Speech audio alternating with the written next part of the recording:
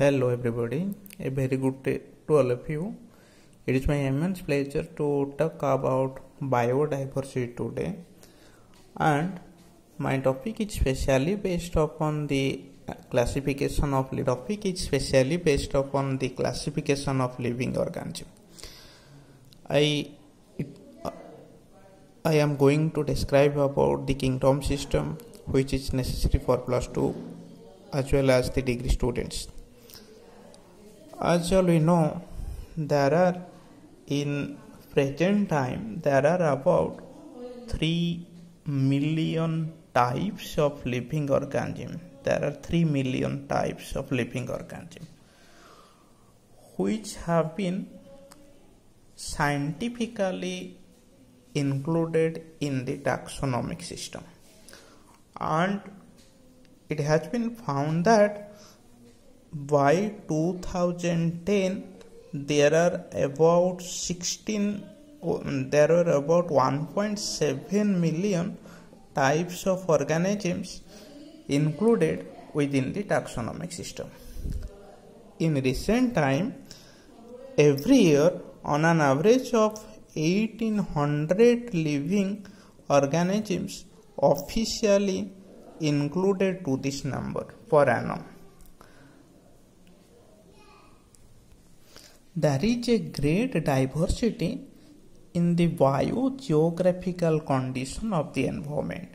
It is also found that different organisms distributed to different geographical region also shows variation. If we consider the living organisms, it is found that the organism which is the most smallest individual is about 20 to 150 nm. It is called as nano. It is about 1/10 of smallest bacteria. 1/10 of smallest bacteria. And the largest organism is a mammal, that is blue whale.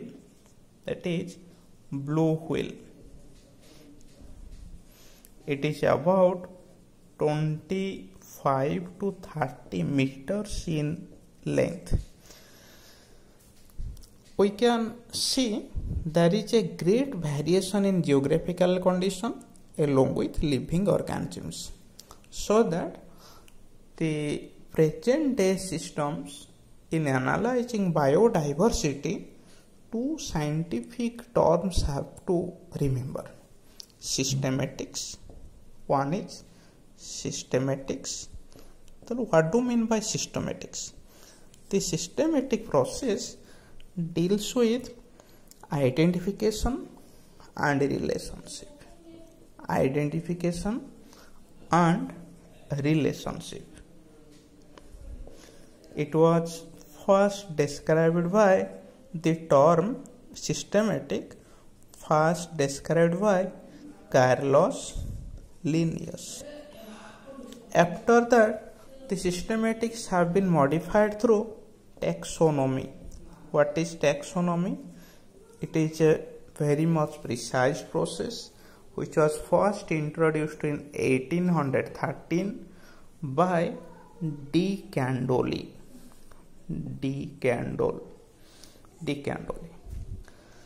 It deals with identification, then followed by naming, followed by classifying. Identification, naming and classification. It deals with taxonomy. It is the basic difference between systematic and taxonomy. Let us to enter into the need for taxonomy or need for classification. If we analyze the systematic or taxonomy, the first need is the division of larger group into smaller units, so that it became easier for knowing about all the organisms in detail. The second one is knowledge of affinity. We can identify an organism and place it into a definite position of animal kingdom by this aspect. Knowledge of evolution, we can know its past history and present position in the living world. It describes connecting link. What is a connecting link? The connecting link describes the evolution of an advanced organism from a primitive one. It has been described through taxonomy. It helps in knowing about adaptation, and it also helps in knowing the phylogeny. These are the basic needs for classifying living organisms into smaller groups. This is the need of classification. The system of classification was first introduced by Aristotle, who is also known as the father of classification. Aristotle described the living kingdom into two groups. One is Anima, the second one is Anima. What the difference between Anima and Anima? The Anima consists of mainly invertebrates. These are classified on the basis of organism. The Anima are without red blood, and the Anima consist of organisms having red blood. These are red-blooded organisms. These are the Anima consist of vertebrates. The Anima consist of different type of invertebrates.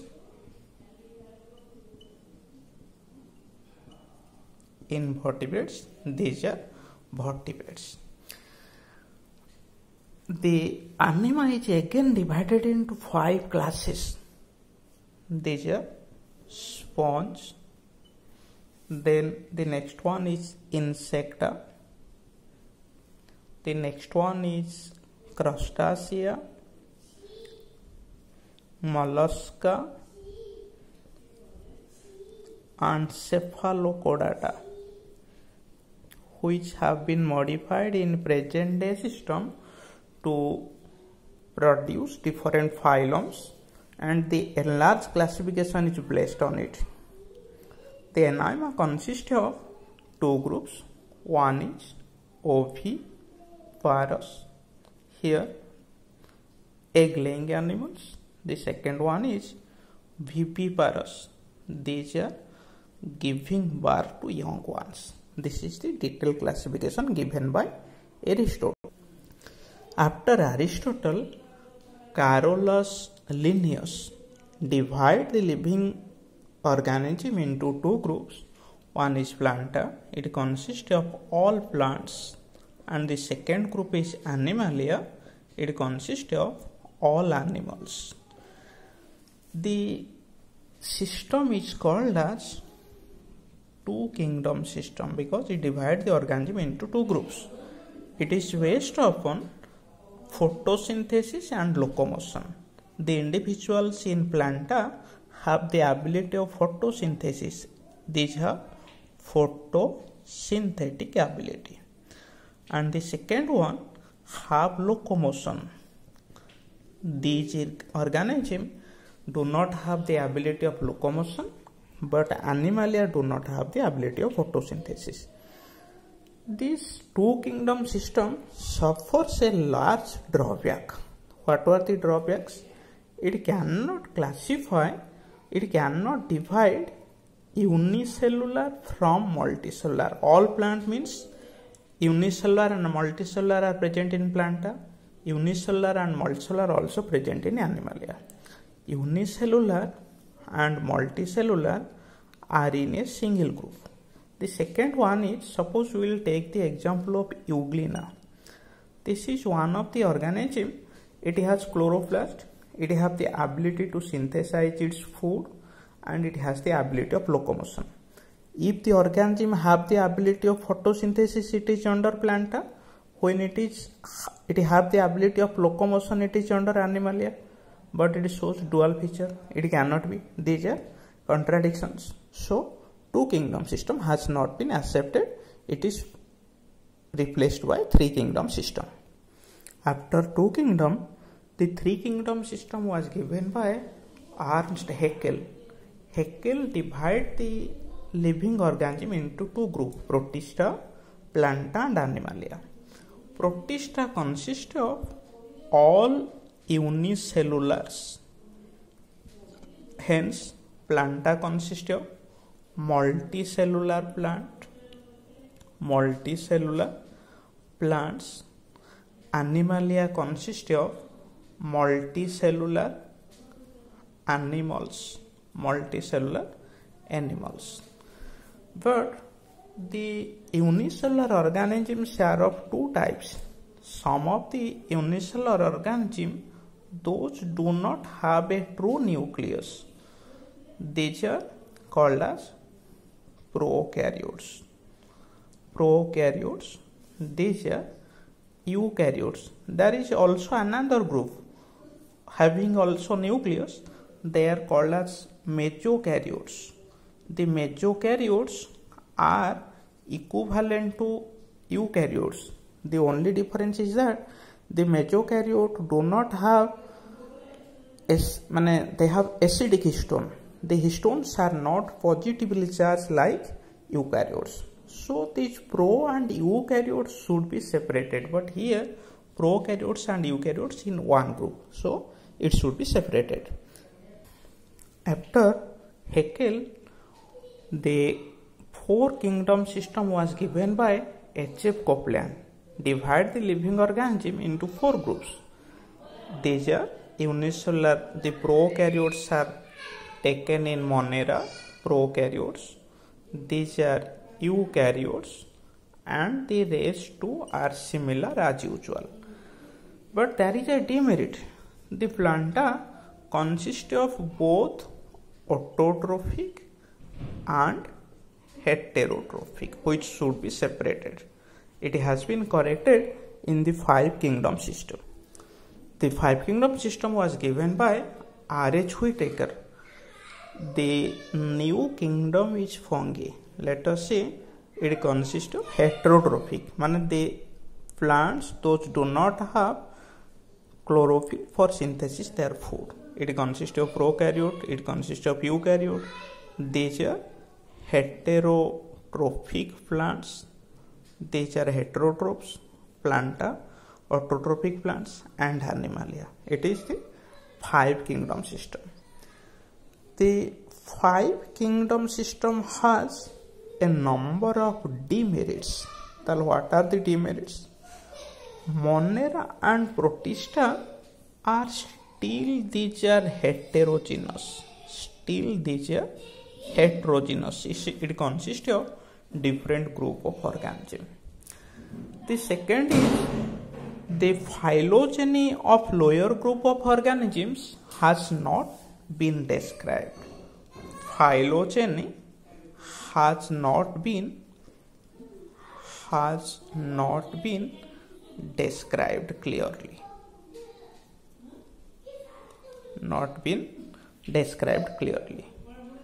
The virus is not included in the system. Virus is not included. It cannot describe the microbes completely. Microbes classification are incomplete. So five kingdom system has been replaced by another six kingdom system. The six kingdom system was given by Carl Oates. He divided the Monera into these two groups. Monera has been divided into Archaebacteria and Eubacteria. Hence, it is a six kingdom system. And all the rest four are similar as usual. After six kingdom system, it was still heterogeneous. So, in 1981, seven kingdom system has been described. It was described by Thomas Cavalier Smith.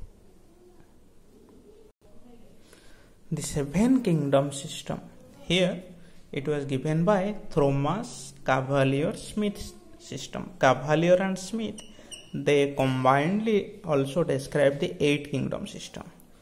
The first two are similar. The chromista is newly introduced in 7 system. What are chromista? It consists of both unicellular and multicellular organisms having similarities in the plastid. Having similar plastid. Out of the 7 kingdoms, the organisms with similar plastid are under chromista. Then protista, fungi, planta and animalia are as usual. It is similar to the above systems. After it, the 8 kingdom system has been given by both Cavalier and Smith. According to 8 kingdom system, prior to eubacteria, here another system is another group added called as Archezoa. This is the first, second, this is the third, 4, 5, 6, 7, 8. There are 8 kingdoms, which is the latest system of this classification. The Archezoa consists of primitive protista which lack mitochondria, do not have mitochondria. All the protista have mitochondria, but it do not have mitochondria, so it is separated from it. It is all about the kingdom system classification. Thank you all. I will come with the next video.